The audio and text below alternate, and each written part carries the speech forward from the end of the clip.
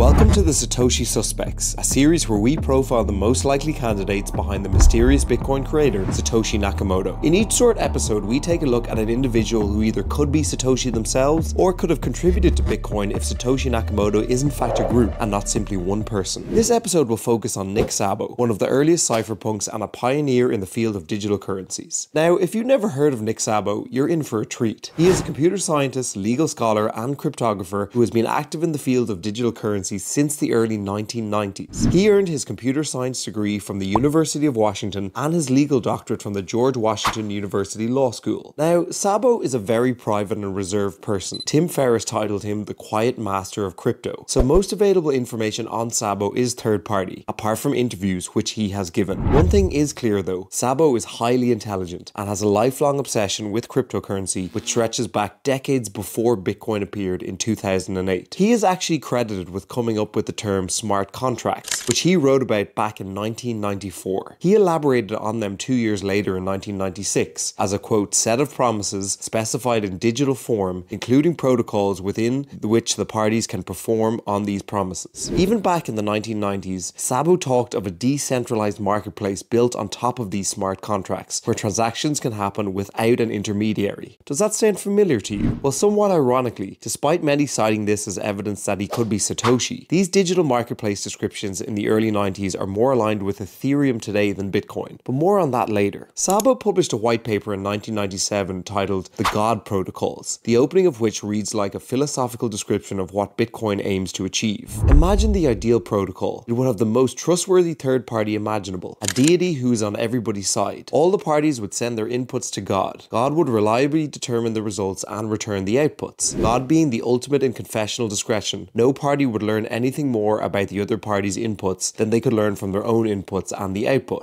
If you strip out the theology, he is essentially describing a decentralized anonymous blockchain. He even writes later in the God Protocols about running a spreadsheet across the internet. I have left a link in the description below to the God Protocols by Nick Szabo. Interestingly, he cites our first Satoshi suspect and inventor of cryptocurrency David Chaum in the paper. I have linked that episode below too. It appears that in writing the God Protocols, Szabo reverse engineered his smart contract propositions and deeply understood that the protocol underlying them would have to be impenetrable and immutable for them to fulfill their desired promises. Now, you may be thinking that while the smart contract descriptions and God protocols hint at Szabo refining the idea that could have one day become Bitcoin, they aren't exactly concrete evidence. Well, in 1998, we got the closest thing to concrete evidence in this search for Satoshi when Nick Szabo published his white paper on BitGold. BitGold, apart from sharing 3 of the 7 letters of Bitcoin, is almost an early Bitcoin version and was described as a direct precursor to the Bitcoin architecture. BitGold is a trustless, anonymous, mineable digital currency using proof of work. Hal Finney is explicitly mentioned, by the way, with a hard supply cap that runs on what he called a bit string, which is the same idea as a blockchain. The similarities between Bitcoin and BitGold are almost eerie. What is remarkable is how he predicted certain Bitcoin issues and attributes of Bitcoin when describing BitGold. When discussing BitGold mining and BitGold miners, he foresaw how access to computing power would give some miners an advantage over others, as whoever, quote, invents and deploys an optimized computer architecture would earn a very substantial profit. He also discusses the inflation problem of fiat currency and the portability issues of precious metals, both of which would be solved by BitGold and were solved by Bitcoin. So what happened to BitGold? Well, Szabo never launched it, but in 2008, the same year that Bitcoin white paper was released, he commented on his blog post that he intended to launch a, quote, live version of his currency. Now, I am not alone in thinking Nick Szabo is Satoshi Nakamoto based on his work. Elon Musk has said it too. On an episode of the Lex Fridman podcast, Musk says that if you look at the evolution of the ideas that precede Bitcoin, Nick Szabo is the one most responsible for those ideas and their evolution. Several credible independent journalists who have looked into the Nakamoto mystery have also landed on Nick Szabo. New York Times journalist Nathaniel Popper wrote in 2015 that the most convincing evidence pointed to a reclusive American man of Hungarian descent named Nick Szabo. British journalist Dominic Frisby outed Szabo as Satoshi in 2014. Szabo then emailed Frisby writing, "I'm afraid you got it wrong doxing me as Satoshi, but I'm used to it." So he denies it, no surprise. But is there a counter argument that could disprove his possible Satoshi identity? Earlier I mentioned that his early smart contract writings are more aligned with Ethereum than Bitcoin. Well, Szabo seems to be more of a fan of ETH than Bitcoin, at least publicly. He told Business Insider magazine that, quote, Ethereum has vast potential, whereas Bitcoin won't ever do do anything well beyond implementing a currency. That seems quite a harsh viewpoint if Bitcoin was his creation, but at the same time, his restricted view on Bitcoin versus Ethereum is in line with what he hoped BitGold would one day be. So, is Nick Szabo Satoshi Nakamoto? It seems likely. As Elon stated, he is the most responsible for the evolution of the ideas that underpin Bitcoin. Others contributed, of course, and Szabo references them in his writing, namely Hal Finney and David Chaum. Yes, there is no hardcore evidence, but if he isn't, what is the alternative?